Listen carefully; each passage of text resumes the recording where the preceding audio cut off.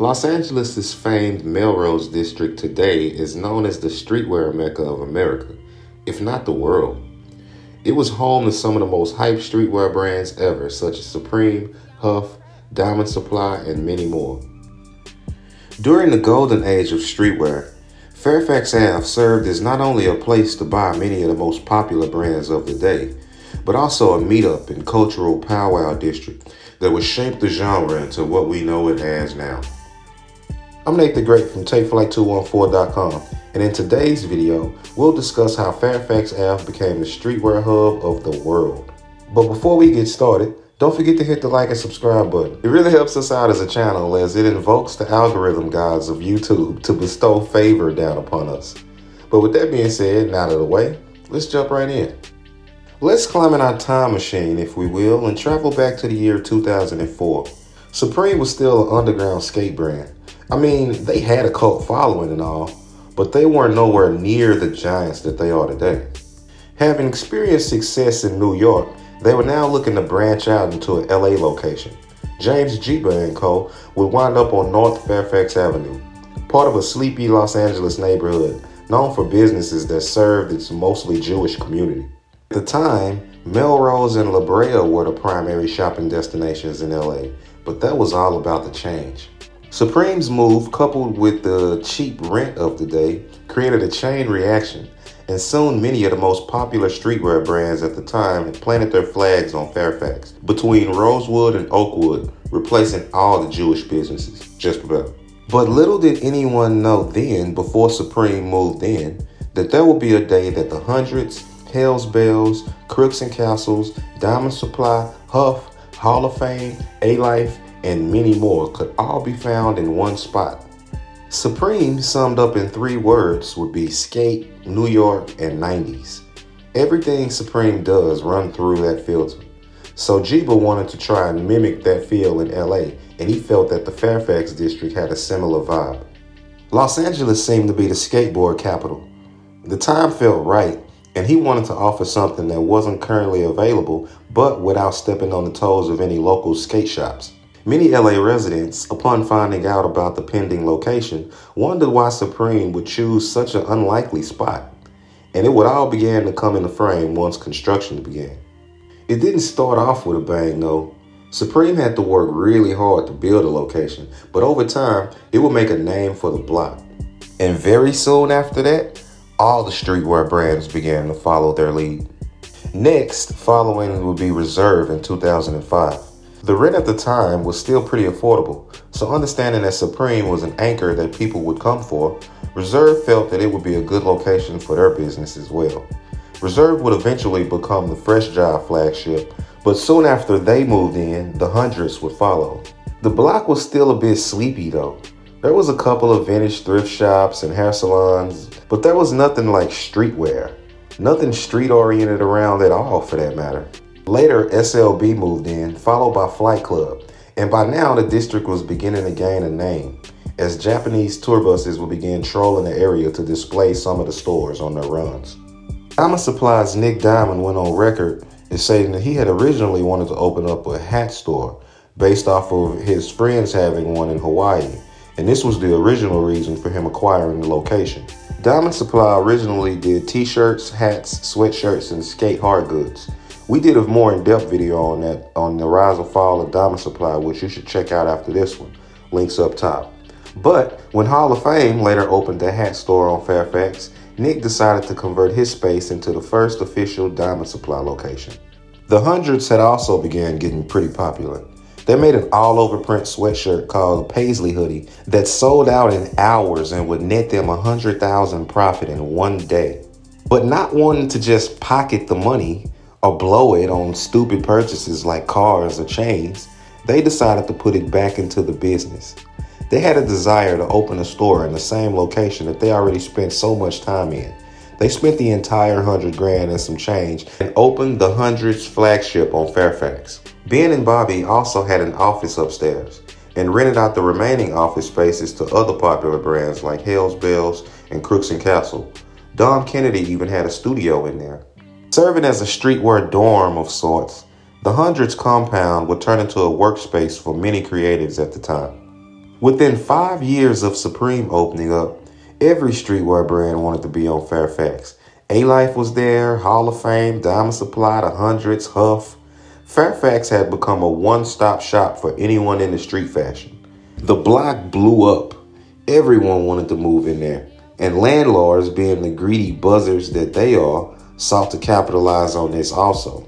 Right after Supreme opened up, they were getting around $1.50 per square foot. But 3 years later, they were getting $8 to $10 a square foot. It was ridiculous. Eventually, the surrounding community raised a backlash because the once quiet, lazy neighborhood of older Jewish people became an urban mecca. There was traffic, lineups, kids were hanging out, making noises. All of a sudden, you had young kids of color moving into the block and being loud, smoking weed out front. The older crowd hated this, for various reasons, I'm sure, but they constantly complained. And you might think that housing all these brands from the same industry on the same block will cause extreme competition. But no, they actually work together in a brotherhood of sorts. Understanding that they were all underdogs at the time, they would find a community. Black Fridays would draw crazy lines that wrapped around the block. Many of the brands that never offered sales would make exceptions around this time of the year. And kids went insane to get their hands on their favorite stuff for discounted prices. In the span of a few years, Fairfax became a spot where you could see people from all over. The only place in the world that was even similar were Harajuku in Tokyo and Lafayette Street in New York. Kids hanging outside of stores were kind of like a sign that your business was doing well. In fact, many of those kids would later gain fame themselves, as people like Odd Future, Anwar Carrots, and Nikhil Smith were fixtures of the scene all before blowing up. The street and the whole neighborhood, in fact, became a hub for like-minded kids and celebrities, mainly rappers. There were a lot of hip-hop artists because of the nature of the clothing. They were selling streetwear, so they appreciated it more. And almost every single brand had a celebrity that was either attached to it or attracted to it, which helped all the brands boom even harder. But a wise man once said, "What goes up must come down," and life has its bull and bear movements. Fairfax was no longer a local LA thing. It had started to go global, and it also started to get saturated. It was the first time that indie brands were being looked at like they were the next wave.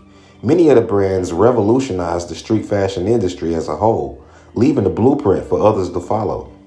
But this was also the beginning of Fairfax becoming highly commercialized as well.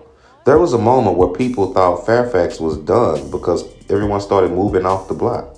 Everyone wanted to be more lavish and get away from Fairfax, and the district had gained so much fame in the past that the rent was no longer cheap. It became harder and harder for new and up-and-coming brands to open there. You can go down Fairfax now and it's not as crowded as it used to be. The only days it's really crowded is on Thursday, Friday, and Saturday, and that's because of Supreme drops. Some say the block now lacks the soul that it once had. Many of the brands that made Fairfax streetwear famous have died, but Fairfax lives on, if in memory more than actual feel, that is. Fairfax not only put boatloads of money into the pockets of many brand designers, but it also inspired tons of celebs today. As we stated before, Tyler the Creator came into his own on the block, and Wiz Khalifa had this to say, quote, "Being on Fairfax definitely helped take my career to the next level, because being from Pittsburgh, I didn't have a real market or a real crowd of people I was entertaining. When I was able to see those kids tap in and see the way that they were involved in what I had going on, I was able, as a businessman, to say, that's my target right there." Jerry Lorenzo was quoted as saying, "We had our offices for my nightlife promotional company and later for Fear of God on Fairfax, right above the Flight Club. Fairfax 100% influenced Fear of God." Fairfax gave many people their sense of identity. There were lots of people that came out of this. Nikhil Smith, Mickey Alfred, Julian Berman, the list goes on. Fairfax Ave was a gateway of sorts. We watched people come from nothing becoming bosses. Everybody getting mansions, everybody getting cars, everybody being able to take care of their families. It was inspirational, and Fairfax was an open book to learn, if you paid attention. Over the last few years, the block has lost some of the luster that it once had. In 2020, the district got hit pretty hard by the protests. And many of the stores were vandalized and robbed, not to mention spending the lump sum of that year not being able to open to the public. These things were bad for business everywhere, and I'm sure it's been difficult for the stores on Fairfax too. I personally haven't been on Fairfax since 2019, the last time I went to LA, and sadly, probably won't be going back anytime soon with the recent mandates and all. It actually breaks my heart because the district was such a vibe back in the day. But you know what they say, when one door closes, another one opens. The reason we decided to include this one in the Rise and Fall of a Streetwear Brand series is because while doing research for some of the other videos, we kept noticing how large a role Fairfax Ave played in the success of many of them. The rise and fall of many of those brands is intricately tied to the ups and downs of the area itself. When they were booming, Fairfax was the spot. Now that they have passed, so to speak, Fairfax mourns. But what do you think? Is Fairfax Ave still the same to you? Hit us up in the comment section and let us know about your memories on Fairfax Ave and what the block is like today. Also, if you liked the video, then don't forget to hit the like button. And if you want to be updated whenever we drop another video just like this one, then hit the subscription button and the notification bell. You'll be sent out emails whenever we drop our next video. We do these on a weekly basis. But with that being said, I'm Nate the Great from TakeFlight214.com. Until next time, signing out. Peace.